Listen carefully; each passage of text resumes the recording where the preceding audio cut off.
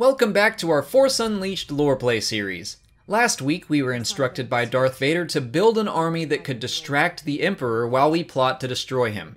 Remembering Ram Koda, we head off in that direction to recruit him. Meanwhile, Princess Leia is taken captive by the Empire despite being an Imperial senator.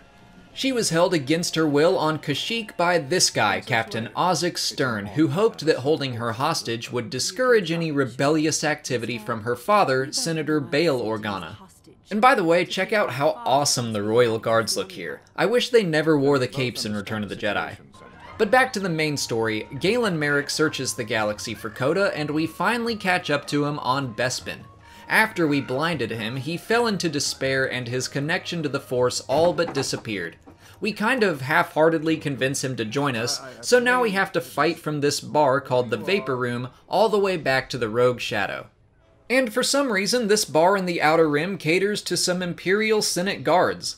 They were trained completely in melee combat and were armed with cortosis staffs that also had lightsaber emitters. The Force Unleashed novel simply states that they were part of the task force sent to capture Ram Koda, but I don't know why they didn't just make a new unit instead of having them be Senate guards. Interestingly, in the later versions of this game, they are replaced by different units called Imperial Senate Sentinels, which still doesn't really make sense to me. Where are the senators? Of course, we still have stormtroopers running around, and Ugnaughts? Are you serious, dude? I've been trying to leave you alone and you come at me with a bottle? Don't be a hero, bro! How about you? Are you feeling lucky, punk? Yeah, that's what I thought. Since this is on Bespin, we can expect Tabana gas to be mined, processed, and frozen in carbonite for shipping. And we can also use that carbonite to make short work of these lightsaber-wielding Royal Guard wannabes. It's just instantaneous, huh? A frozen block of person, just like that. As we near our escape, we encounter what Galen calls Ugnaughts in the novel. The Ugnaughts must be mercenaries or something, but they have these walkers that were armed with a projectile launcher similar to the AT-CT from earlier in the game.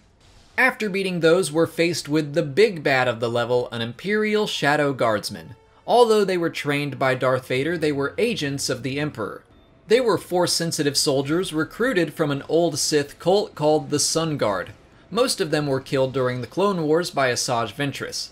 They were an elite special operations unit within the Royal Guard, which makes sense considering their armor, which is totally awesome.